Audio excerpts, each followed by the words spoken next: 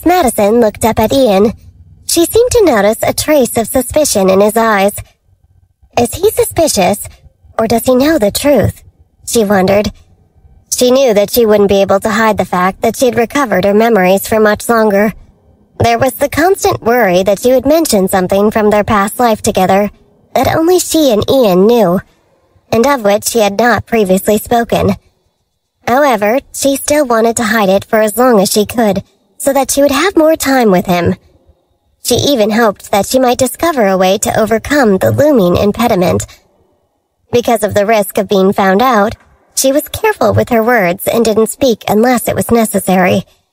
She looked quietly at him and tried to get some clues from his expression. Ian wasn't entertaining suspicions. Instead, he was admiring the beauty that her subtle makeup was highlighting. Pink lips and clear eyes were too much of a temptation for him. A man who had been abstinent for 5 years, and he started to kiss her. The coats that they were holding fell to the floor at the same time, interweaving harmoniously and mirroring the two people getting along. Ian focused all his attention on the moment. Madison recovered from the shock of being kissed unexpectedly, and she tried to push him away. However, the difference in strength was too great, and she couldn't move him. She felt uncomfortable because she was afraid that someone would come in and see them. When she heard footsteps approaching, she was so anxious that she hit his chest hard. She wanted him to stop, but he didn't care at all, and her blows were ineffective. He hadn't kissed her many times since she had returned, and they'd always been interrupted by someone. So he was determined not to be cut short again, and he was annoyed that Madison wasn't relaxed. She persisted in pushing him away, and he finally ended. Her face was red, and she was gasping for breath. The sound of footsteps was getting closer, so she bent down, picked up the coat she had dropped, and quickly left. Ian looked at her as she fled, and he smiled. He then noticed his coat on the floor with a shoe print on it and laughed to himself. When Ian's assistant, Wayne, walked in and saw Ian looking so happy, he was alarmed. It's rumored that Mr. Weston has found his wife, and it must be true. Otherwise, why is he standing there looking so deliriously happy? It's not his usual demeanor, he thought. Mr. Weston, he called out before squatting down to help him pick up his coat. When he saw the shoe print on it, he felt that he had discovered some big secret. However, he concealed his thoughts. Mr. Weston, your coat is dirty. Do you want me to send it for dry cleaning? He asked. Ian grabbed his coat. There's no need for that. I'll see you at the meeting, he said. He headed toward the meeting room, holding his coat and displaying the obvious shoe print. It was as if he were showing off. Madison had already found a seat in the meeting room. Ian followed her in, with Wayne not far behind him. Once inside, Ian dropped his smile. However, it had already been spotted by all the attendees. He stood by his chair, and Wayne took advantage of the time before the start of the meeting to quickly distribute documents to the people gathered there. There were over 100 people in the huge meeting room, but it didn't seem crowded at all. Ian's eyes immediately picked out Madison, and she looked back at him.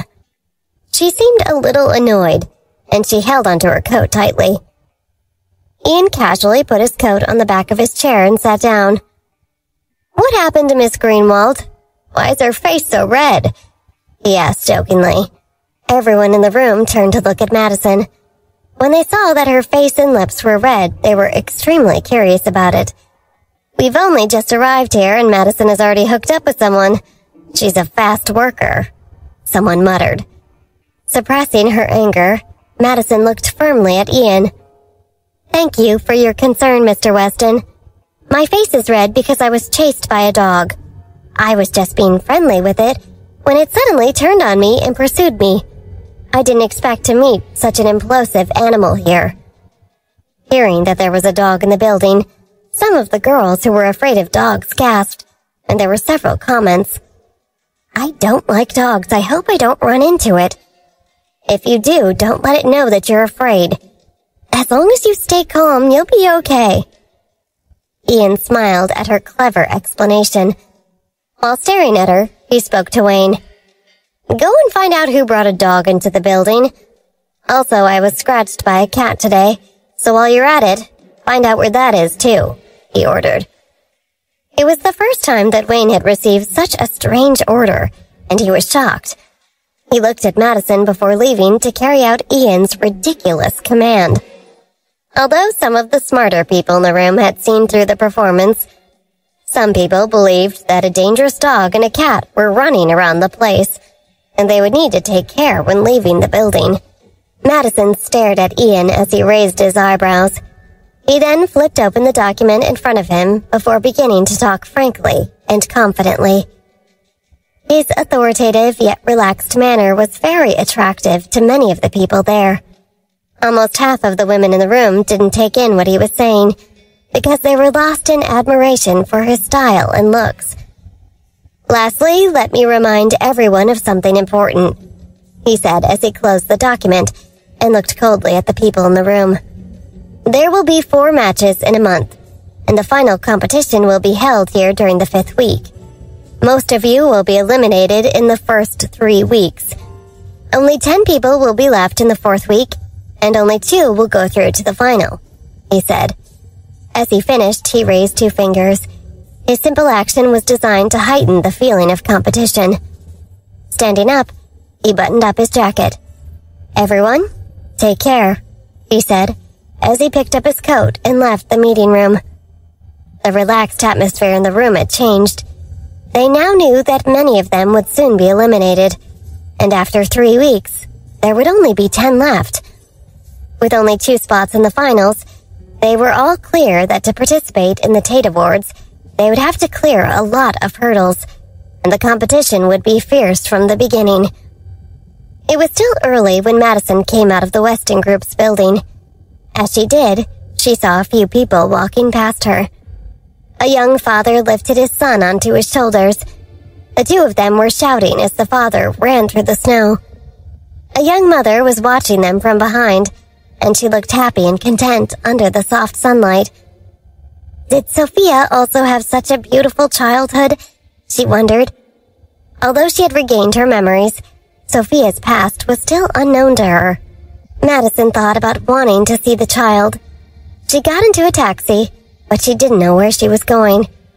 She remembered the night when she had been on a video call with Ian and had seen Sophia's uniform next to him.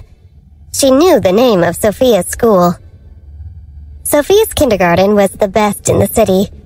Whether it was in terms of teaching standards, equipment, or facilities, no other school came close.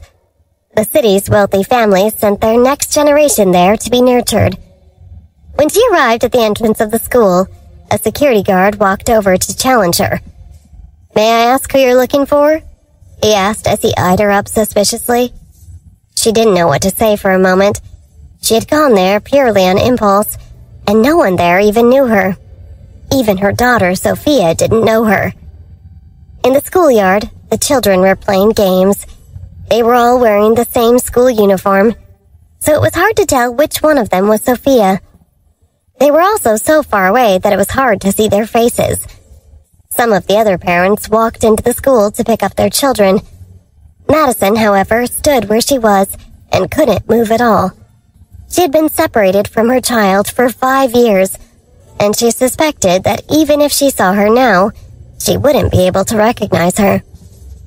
She felt very uncomfortable and began to think that she had made a mistake by going there. The guard saw that Madison seemed out of place there, but he couldn't be sure that she didn't have a legitimate reason for being there. While not wanting to offend her, he also considered whether he should call the police. Madison tried her best to control her emotions. She looked at the schoolyard from afar and smiled apologetically at the guard before turning around and leaving. As she left, her footsteps were unsteady. I don't know why I came here. I expect that Sophia would be disgusted with a mother like me, she thought. Sophia, who had been sitting on a bench next to some railings and looking out in boredom, had seen Madison with her sharp eyes.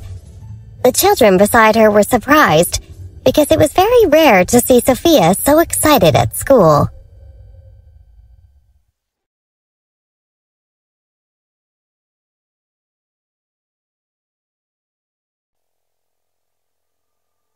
When Madison looked like she was about to leave, Sophia became anxious and got up from her seat. Her head accidentally hit the railings, and the pain from the impact made her grimace. But she still opened her teary eyes to look at the woman who was walking away. "Mommy," she muttered. Without even paying attention to the bump on her head, Sophia took out a picture from her small purse. 3 different pictures had been torn and pasted together to make it. There was a young and handsome daddy, a smiling Sophia, and a beautiful mommy. Everyone else had their mommy, and so did she. It was just that she didn't know where she was, and she didn't know whether she would come back or not. She had often secretly looked at her family portrait while wishing for her to return. "Has my mommy come back?" she wondered.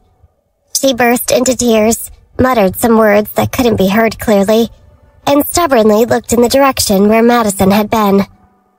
Her friends were concerned by her tears. Thinking that she had hurt herself, some of them ran to find her teacher. When little Cooper heard the news that Sophia had been injured, he went over to see her. Although he was younger than Sophia by a year, he was mature to the point of leaving people speechless. "Sophia, what happened to you? Where does it hurt?" he asked, sounding very worried. In his eyes, Sophia was just like his sister. Sophia didn't answer him. She just looked in the direction Madison had gone and cried inconsolably. Her sobbing scared the teacher because she didn't know the reason for it. Sophia was usually independent and rarely cried, so the teacher was afraid that it was something serious. After seeing a mark on the child's forehead, she arranged for her to be taken to the hospital and contacted Ian. When the teacher took Sophia inside the school, she was unable to console her, and the little girl just kept crying. Before long, her eyes were swollen from crying, and they looked quite alarming. The teacher was worried that she might be accused of being negligent by allowing Sophia to get injured. Cooper comforted Sophia and gave her some candy before returning to his classroom. After receiving the call from the teacher, Ian was even more anxious. He threw down his work and headed to the hospital. Why is Sophia upset? It's not like her to cry like that, he thought. In the hospital, Sophia didn't speak, but just kept crying. After sobbing for a long time, her voice became weak, but her tears kept falling. The doctor looked at her forehead, but he didn't think it was the cause of her distress. When Ian arrived at the hospital and saw his daughter so upset, he felt his heart tightening. Seeing her father appear, Sophia jumped off the bed and ran toward him. Her crying became louder and louder. "Daddy! Daddy!" she called out. The little child's cry made people feel very sad. The TV screen in the waiting area was showing an interview with Ian from a few days earlier. When they saw it, several of the nurses realized Sophia's identity, and they wanted to use the girl to get close to Ian. Ian squatted and hugged his daughter. The moment she entered his arms, she told him the reason for her tears. "Daddy, I saw Mommy. Mommy's back," she said. "Why didn't she come into the school and see me? Doesn't she want me anymore?" As her questions poured out, the people listening were intrigued. Ian was dumbfounded as he looked at his daughter. Her cheeks were red from crying, and there was a lump on her forehead, which was quite noticeable. However, Sophia didn't care about the lump. She just kept asking about her mother, and it was clear to Ian that her distress was connected with Madison. "Daddy, I saw Mommy," she repeated. "Why didn't she come in to find me? Is she angry with me?" Sophia was very sensitive. Most of the other children at the school had mothers, but she only had a father. It had never bothered her before, but more recently she had started to feel different from the others and had begun to wonder where her mommy was. Ian had only told her that her mother was angry with him and that she had gone abroad, assuring her that when her mother's anger subsided, she would come back. However, Sophia had been waiting since she was 2 years old, and she had become more aware of her mother's absence and more eager for her return. "Daddy, I miss Mommy," she said. Sophia had patiently waited for her mother to return, but now that she had seen her walk away, her sorrow had become too much for her to bear. Ian looked carefully at the bump on her forehead and was relieved to hear from the doctor that it wasn't serious. He pulled his daughter into his arms. "Where did you see Mommy? And how did you know that it was her?" he asked. Only then did she stop crying. She took out the purse that was given to her by Cassandra, but which had no money in it, and pulled out the family portrait that she had pieced together. Seeing it, Ian could hardly hold back his tears. "Daddy, this is Mommy, right?" she nervously asked, afraid that her father would get angry about her having the picture. "Can you bring her back? I want her with me." She held out the worn-out photo, which had been crudely stuck together and was Sophia's handiwork. Ian didn't know when she had made it, but judging by the degree of wear and tear, he could see that she had handled it many times. His heart ached at the thought of her looking at it and missing her mother. At that moment, he wanted to give Madison a good dressing down for not being with her daughter. "Doesn't she feel any heartache?" he wondered. However, he felt heartache for both of them. He hugged his daughter tightly and gave her some reassurance. "Sophia, let's go home now. Mommy is very busy right now. After she's finished her work, she'll come and see you in a few days," he promised. She stopped crying and didn't speak, but tightly grabbed Ian's clothes and was unwilling to continue waiting. He sighed, picked her up, and walked out with her. When they arrived home, Sophia was still pouting and feeling aggrieved. Her hands were tightly wrapped around Ian's neck, and she was unwilling to let go. He hugged her, and they sat on the couch together. She was still holding the picture while looking up at him expectantly. As he looked at her, he knew what his mission was. He was a husband and a father, and he wanted to support both Madison and Sophia. When Madison hadn't been around, he had looked for her while taking care of Sophia. Now that Madison was back, his life could be perfect, and he had to ensure that happened. He took out a tissue and gently wiped the tears from his daughter's face. "Sophia, do you miss your mommy?" he asked. He had never hidden the fact that Madison existed, but he had always tried to explain the situation to Sophia in a way that she could understand. "Do you still miss her?" she asked in reply. He looked again at the picture in Sophia's hand and felt heartache. His child's longing for a complete family was more intense than he had imagined. He nodded, and Sophia made herself more comfortable in his arms, still clinging tightly to his shirt. "Yes, I miss Mommy too, and I want her to be with us. I want all of us to be together," she said. As she spoke, her teary eyes were full of expectation. "You said that Mommy will come back. Now that she's back, can't you bring her to see me? Is she still angry with you?" she asked. He was stumped by Sophia's questions. If I could bring her here, would I still feel so aggrieved? He wondered. Sophia tugged at his shirt and gave him a suggestion. "If Mommy is still angry with you, then I'll help you to be friends again. I can talk to Mommy and make her your friend," she offered. Ian looked at the earnestness on his daughter's face, and he couldn't help but laugh. She wanted to meet Madison and act as a peacemaker. He patted her head. "Thank you for that, Sophia. But I'm the one who needs to make her come back," he said.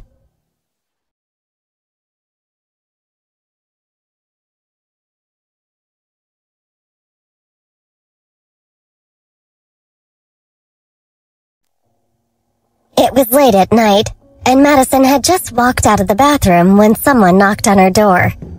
She thought it was room service, so she opened the door, but was surprised to see Allie and Cooper standing there. "Did I disturb you?" Allie asked. Before meeting up again recently, they hadn't seen each other for several years, and they had become unfamiliar with each other. Allie glanced down at Cooper. "Cooper said that he wanted to tell you something. We happened to be nearby, so we came over," she explained. Madison didn't know anything about Allie's life over the previous 5 years. Before, she had been a lively girl, but now she appeared to be calmer and quieter. Madison stood back to let them in.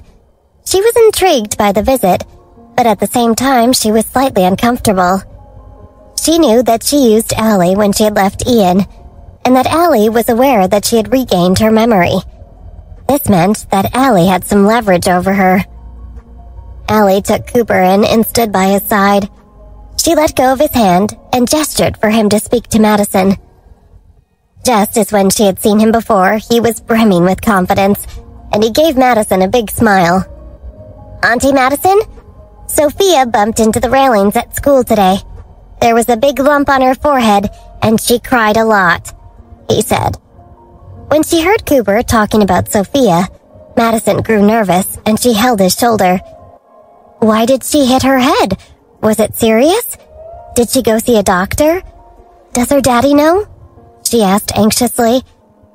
Cooper was taken back by the barrage of questions, but he soon recovered. He put his hands behind his back and tilted his head slightly. "I thought you didn't want Sophia anymore. She's been waiting for you to come back," he said. Hearing this, Madison felt hot tears filling her eyes. She didn't know what to say to him. Allie sighed and held Madison's hand. "I don't care why you want to hide the fact that you've recovered your memory. You don't want to tell me, and I won't force you. But I just want to say that Sophia hasn't had a mother for the past 5 years. She knows you exist, and she's been waiting for you for her whole life. Just like her father, she wants you back," Allie said. "Thank you for telling me, but I need to be alone now," Madison said curtly. After sending Allie and Cooper away, she held her phone as she anxiously paced around the room.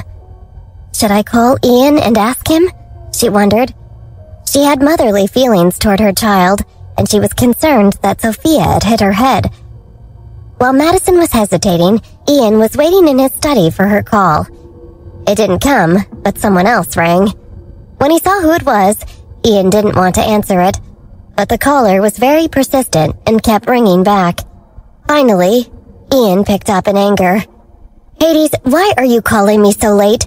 Can it wait for another time?" he snapped. He was very angry because Hades had taken Madison and caused her to have an accident. However, he had only told him about it 5 years after the event. If he had known earlier, he might have brought Madison back much sooner instead of waiting foolishly for so many years. "I don't want to talk to you right now," he hissed. Hades wasn't bothered by Ian's outburst. He waited for him to finish before giving the reason for his call. "Mr. Weston, it's about the matter I entrusted to you when we last spoke. How's it going?" he asked. Ian took a deep breath. "I'm still investigating," he replied. Hades frowned. He hadn't expected Ian to be investigating the matter for so long, but he didn't let his impatience come through in his voice. "Thank you for updating me," he said. At that point, Ian wanted to end the call, but Hades continued. "By the way, I wonder what you think of Sue now. Do you want to discuss it with me?" Ian bristled at the mention of her name. He looked at a drawer and pulled it open. Inside was a wedding photo of him and Madison, alongside a copy of their divorce agreement. In the photo, Madison was brimming with youth, and her smile had a hint of shyness. He caressed Madison's cheek and asked, "What do you mean by that? You're making me very suspicious." "Sue is one of my people. She's just a subordinate of mine," Hades said. "She's been very useful to me, which is why I've kept her on my side. Now that I have you to help me, I'm just reconsidering whether I should continue to keep her." Hades quietly waited for Ian's reply and didn't seem to be in a hurry. After a long hesitation, Ian gave his answer. "Send her away. The further, the better. Madison and I don't want to see her again," he growled. "Madison doesn't need a mother who is so heartless and who has never treated her as a daughter," he thought. With a slight raise of his eyebrows, Hades said, "Okay, I'll do as you ask. But I need you to move more quickly on what we discussed the last time we spoke. When you finish your investigation, perhaps I'll be able to help you some more." He was deliberately vague, but Ian understood what he meant. What Ian needed the most right then was Madison. Even so, he didn't choose to trust Hades. After ending the call and putting away his phone, the study fell silent. Ian sat in his chair deep in thought. The thing that Hades had asked him to do was not a small matter, and he could tell that the man was becoming impatient. The next day, Ian got up early so that he could take Sophia to school. After putting on her uniform, she ran over to him with her hair hanging loosely and sat down in front of him. Ian put down his newspaper, took a small comb from her, and began to skillfully tidy up her hair. He tied a neat ponytail and even fixed the big bow knot that she had picked out for herself. By the time he had finished with her, she looked very presentable. Carrying her small school bag, Sophia had a smile on her face as she walked out to her father's car. Ian was surprised by how much her mood had changed since the previous day. "Why are you so happy? I didn't know that you liked school so much," he said. Sophia smiled as she climbed into her seat. While they drove to school, she straightened up her clothes. "Daddy, do you think I'm pretty today?" she asked. "Of course you are," he replied. "If Mommy comes to school, will she recognize me because I'm beautiful like her?" she asked. Ian looked at her in the rearview mirror. "No matter what you look like, Mommy will recognize you at first glance because you're her daughter," he said. She smiled even more when she heard that and started to hum a tune. When Ian's car neared the school, there were already many other cars there. He parked as close to the school as possible and helped Sophia out. The two of them walked happily toward the school entrance. Along the way, Sophia greeted her classmates with a smile. "Sophia!" someone called in a warm, gentle voice. When Ian and Sophia looked back, they saw Anika, who was wearing the same school uniform as Sophia, and standing next to Shane while smiling shyly. Shane remained beside his daughter and waited for Ian and Sophia to walk over. When Sophia saw Anika, she also smiled, and she broke free from Ian's hand and ran over to her. Ian slowly walked over, keeping his eyes fixed on Shane. The first person to find Madison had been Shane, but he had kept her hidden. 2 years later, Zach had also found her, and he too had hidden her away. It was only after 5 years that Ian found her. If it hadn't been for Madison's feelings, Ian would have taught both of them a lesson. While they had known Madison's whereabouts, he had been left like a fool, crazily using various methods to try to find her. As soon as he took a deep breath, Ian thought of the phone call from the previous night. Anika and Sophia talked non-stop from the moment they met, and the way they held hands was adorable. Ian and Shane stood side by side at the school entrance. Seeing their daughters waving at them and walking into school, they both smiled. "I heard that Interpol hasn't been very busy for a while. Why don't you do me a favor?" Ian asked. Shane was surprised by the request and wasn't sure what Ian was suggesting.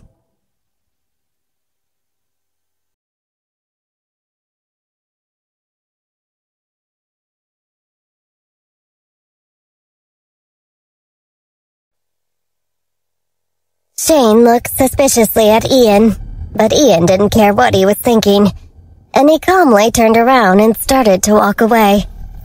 After taking a couple of steps, he stopped and turned back to face Shane. "About the things you did behind my sister's back. Yesterday, I accidentally sent her an email," Ian said. Shane's expression turned dark, but Ian just smiled and continued on his way. He didn't seem to care about the Crawford family. Anika was 4 years old, and Cassandra had become Shane's fiancée. She lived with the Crawford family and was treated as their daughter-in-law. When Madison left, Allie wasn't the only one who had found out that she was unexpectedly pregnant. Cassandra had discovered the same thing. Ian got into his car and drove quickly to his workplace.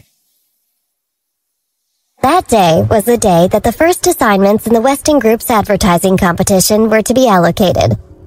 Over the following 7 days, the participants had to make the best advertisement they could, and it had to be carefully targeted. After a week, they would be expected to deliver a finished advertisement. To reach the final stage, they would undergo a thorough test of their abilities in design and communication, as well as having to prove their market awareness. When Ian arrived at the meeting room on the 32nd floor, everyone was there, including Madison, who looked like she hadn't slept well the previous night. She had put on some light makeup, but it was obvious that she wasn't at her best. Ian raised his eyebrows slightly, but he pretended not to have seen her. He ordered his assistant, Wayne, to distribute the relevant documents. There are 5 themes in total. They are shampoos, facial masks, clothes, shoes, and medical supplies, Ian said. He was much more matter-of-fact in his manner than he had been when he was a surgeon at Mercy Hospital. He continued, 20 people will be assigned to each topic. You need to get the finished advertisements to me by next Monday, and I will choose the winner on the spot. You can decide for yourselves how to approach the task, and I won't interfere. But the final decision rests with me. If any of you think that you're not up to the task, you can leave now. I'll be a fair judge, and those who show the most outstanding ability will proceed to the next stage. Your work must be original, and it must be your own. Don't think that I won't notice if you try to pass off someone else's work as yours. His eyes were filled with coldness as his warning gaze swept over all the people present. Madison looked up at him, but she didn't show any reaction. She was still worried about Sophia's injury. She had been in a dilemma for the whole of the previous night, and she had hardly slept. In the end, she hadn't called Ian, but she still wanted to know that Sophia was okay. The fact that Ian was at the meeting told her that he was confident enough about his daughter's condition that he was prepared to leave her, and that gave Madison some comfort. The meeting didn't last long. Once Ian announced that it was over, everyone rushed over to Wayne to choose their topic. Only Madison remained in her seat without moving. At that moment, she didn't care about the advertisement at all. She only wanted to know how her daughter was doing. Ian sat at the conference table. His commanding appearance attracted the attention of several women, who glanced furtively at him as they waited to speak to Wayne. After they were allocated topics, they left the room unwillingly. Before leaving, some of them muttered to each other about wishing they hadn't been so enthusiastic to get their topics. If they had stayed until the end like Madison, they might have gotten the opportunity to speak to Ian. When there were only 3 people left in the meeting room, Madison roused herself. She quickly got up and stood in front of Wayne to confirm her assignment. The only thing left was the most unpopular topic, which was medical supplies. It wasn't a sexy product, so it would be more challenging to make a compelling advertisement. Wayne looked at Ian for guidance, but didn't receive any reaction. So he could only clench his teeth and confirm the assignment with Madison. Then he quickly found an excuse and left the room. With Wayne gone, only Madison and Ian were left in the meeting room. Madison was wearing a camel coat, and her hair was casually pulled to one side, making her look both charming and flirtatious. Ian just sat casually at the conference table with his legs crossed, holding the cup of coffee. "Miss Greenwald, is there anything else?" he asked in a very natural and unrestrained manner, even though he knew the answer. Madison felt apprehensive. She wanted to ask about Sophia's situation, but she didn't know how to raise the subject. She took a deep breath and was about to speak when Ian beat her to it. "Your assignment is medical supplies. Have you thought about what you'll do?" he asked casually as he played with the cup. After a slight hesitation, her brain came back into operation. The scope of the topic was very large, and the only way that she would be able to proceed with it was if she focused on one product. She needs to quickly decide on a product and then build the advertisement around it. Almost without thinking, she opened her mouth and said, "Stethoscopes." Ian stopped playing with the cup, and his eyes grew deep and distant. He was a doctor himself, and he knew what a stethoscope meant to a doctor. Putting down the cup, he stood up and started to walk out. "Not bad," he said as he opened the door.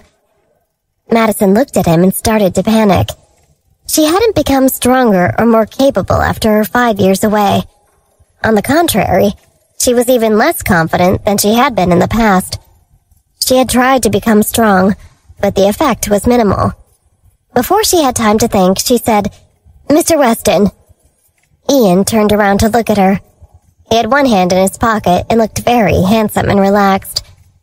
She took a deep breath and said, "Mr. Weston, let me treat you to a meal. I want to ask your opinion on this advertisement. You're also a doctor, aren't you?" He didn't answer, and her heart almost jumped into her mouth because she was afraid that he would reject her. After leaving her dangling for a while, he gave his answer. "I'll pick you up at 7 o'clock, and I'll decide where we'll go," he said. Madison felt a wave of relief, and she was able to breathe again. Ian walked out of the room, leaving her alone and trembling. How will I be able to get news of Sophia from him? Maybe I should just suggest that he brings her with him, she thought. Outside the meeting room, Ian emitted an aura of being unapproachable as he strode down the corridor. "Madison, as you want some help, I'll help you. I'll give you what you want, and you can also give me what I want," he thought. It was mid-afternoon when someone knocked on the door of Madison's room at the Pink Star Hotel. She had just washed her hair, and her top was slightly wet and transparent due to the water, so she put on a bathrobe before going to see who was there. It was her brother, Bruce. She had never felt any resentment toward him. She only felt sadness. Compared to her, Bruce hadn't had a good life when he was young. Bruce had only found out about Madison's return that day, and before he had even finished his work, he had headed over to see her. As soon as she opened the door, he couldn't control his emotions, and he reached out and held her in his arms. Almost immediately, the scene changed. Suddenly, there were reporters everywhere, and many of them were holding cameras. The corridor had erupted into chaos.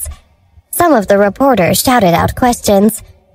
"Bruce, what's your relationship with this young lady? Your new movie is about to be released. Aren't you afraid that a scandal will affect it at the box office? Does Zola know about this? Bruce, how long have you two guys been together? Do you plan to get married?" Madison was shocked when she heard the questions and saw the flashing lights around her. Bruce quickly recovered from the shock, took off his long jacket and threw it over Madison so that no one would take a clear picture of her. Fortunately for her, the reporters hadn't seen her face at all. They had only seen that she was wearing a bathrobe. "Miss, may I ask your name? Are you the third person in Bruce's relationship? How long have you two been together? Aren't you afraid that exposing your relationship with Bruce will affect his career? Can you confirm that you're his mistress?" In just a few minutes, the news of the popular actor having a mistress spread across the city.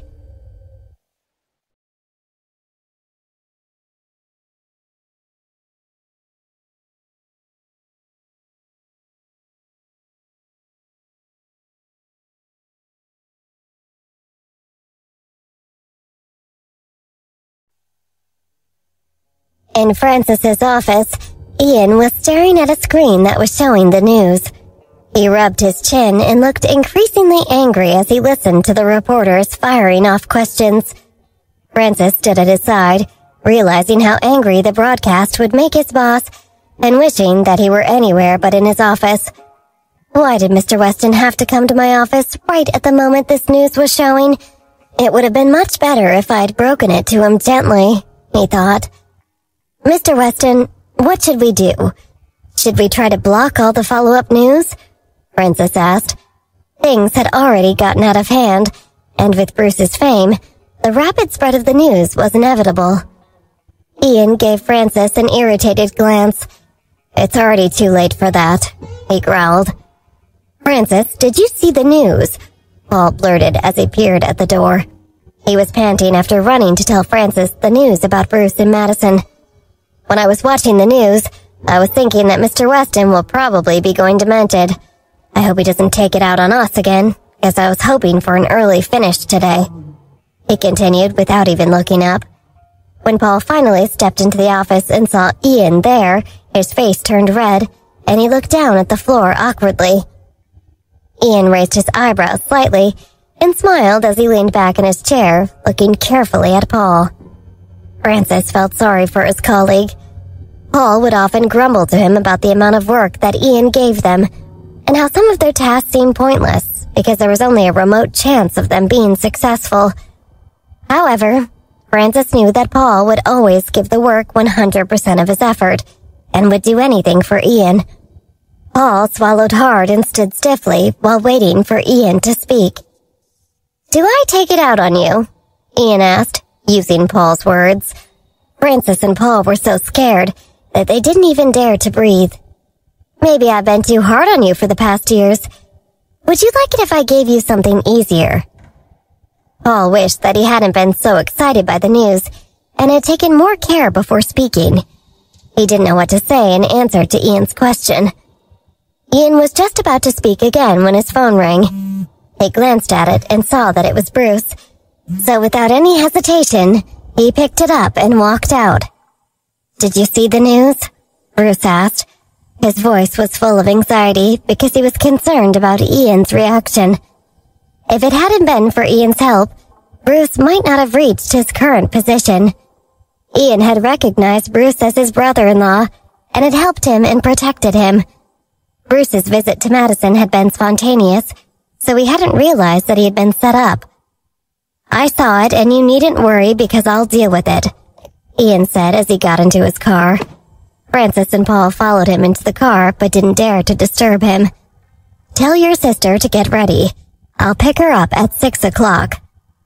After saying that, he hung up without giving Bruce a chance to speak. Paul didn't understand what Ian was trying to do. Francis, on the other hand, understood his boss better than Paul, and he looked at Ian in disbelief before driving away. When they arrived at their destination, Ian got out of the car. "Paul, I want you to follow me this afternoon," he said. His words indicated that something big was going to happen that afternoon, and Paul quickly got out of the car and followed his boss. Francis returned to his office and remained on call. Bruce arrived back at the Pink Star Hotel and went straight up to Madison's room. He was feeling very anxious because he hadn't expected that he would get her involved in a media storm by visiting her. The last thing he wanted to do was to involve his sister in a stressful situation, and he felt that he had been an idiot. "I'm sorry," he said sheepishly. Madison was annoyed too, but she also knew that it couldn't be blamed on Bruce. He wasn't to know that the reporters would be lying in ambush. "It's okay, don't worry about it. I'm sure it'll be fine and that it can be sorted out," she said. However, she was afraid that her appearance would become a ticking time bomb and that she might accidentally destroy Bruce's career. Madison was also afraid that she might harm Ian's reputation. She didn't think that she was a strong person, and she didn't know how she was going to deal with the media attention. In her eyes, she was just an ordinary woman who had her dreams and fantasies. She was a woman who was prepared to work hard and wanted to protect the life she thought was right for her. But now, she felt that things had become very difficult. Bruce was also anxious, but he had matured quite a bit, and he knew that he had Ian on his side, so he felt the situation was still retrievable. He held his sister's hand and tried to comfort her. "You've recovered your memory, haven't you?" he said. She looked straight at him, but didn't say anything. Bruce smiled, and his eyes were filled with warmth. "I've known since I was a child that I had an elder sister, but it wasn't Sue who told me. I found it out from Hades. He said that I had an elder sister who was gentle, kind, and beautiful. When I was young, I found out that you were in the city, so I walked all the way here hoping that I might find you." Madison looked at him and felt warmth and appreciation toward him. She liked Bruce from the bottom of her heart, and she could see that his whole body was filled with positive energy. Although he had occasionally been a bit wild, he had never done anything immoral. Moreover, he had always taken her side no matter what. This made her feel genuinely loved, which was comforting for her after having lived for 5 years without being able to feel that she could trust anyone. As he thought about the past, Bruce gave a wistful smile. I struggled to survive at the bottom of society, but I knew that my sister lived well among the wealthy. It makes me happy to know that as long as I have a sister, I have a family. I'm so happy that we can finally meet as brother and sister. As he spoke, Bruce became very emotional. As a child, he had been denied warmth.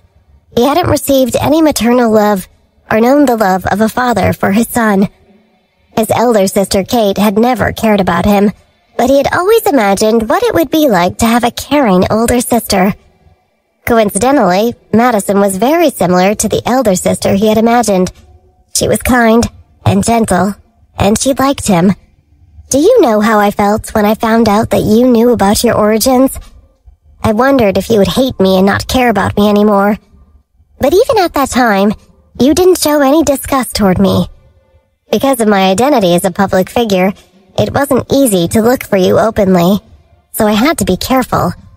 I was ecstatic when Ian told me that you were staying in this hotel, so I ran over here without a care. Madison smiled, and I was pleased to see you as soon as I opened the door. I was just as shocked as you were by the reporters. Bruce started to look serious. You were gone for 5 years, and that was tough for me, he said. Madison's eyes filled with tears. Bruce was the same kind of person as her. The two of them had experienced a lack of warmth in their lives and needed to get that warmth from each other. They needed to be together. She reached out and pulled him into her arms. Sorry, I didn't do it on purpose. I lost my memory, she cried. Someone knocked on the door, and Bruce lifted his head from her arms and wiped the tears from her face. He finally had family, and he would never abandon her because their bodies flowed with the same blood. Madison saw that he was overwhelmed, and she smiled at him. For a few moments, she had forgotten about what was happening outside. However, the knock on the door brought her back to reality. Although Bruce was with her again, she didn't think that it was a reporter because the hotel management had put up barriers outside the hotel, and only people with legitimate business at the hotel were allowed to enter. She opened the door, but didn't recognize the man standing there. Bruce looked over and saw that it was his PR manager. It's okay, he's with me, so you can let him in, Madison, he said reassuringly. Because Madison was looking nervously at the man as he walked in, Bruce explained to her that he was his PR manager. The man nodded formally to Madison. He was dressed in an expensive suit and looked very professional. Mr. Quinn, based on what's happening outside, there are only 2 ways we can go, he said coldly. The first way is to admit that you and Miss Greenwald are a couple. At the same time, you will deny that there is a relationship between you and Zola. That way, the story of you being here will become a false alarm. The second way is for you to confess that you are brother and sister and... No. Before the second solution could be explained fully, Madison stopped him. No. Bruce feels that he can't get involved with a sister who would cause him a lot of trouble, she said firmly. The atmosphere in the room became tense.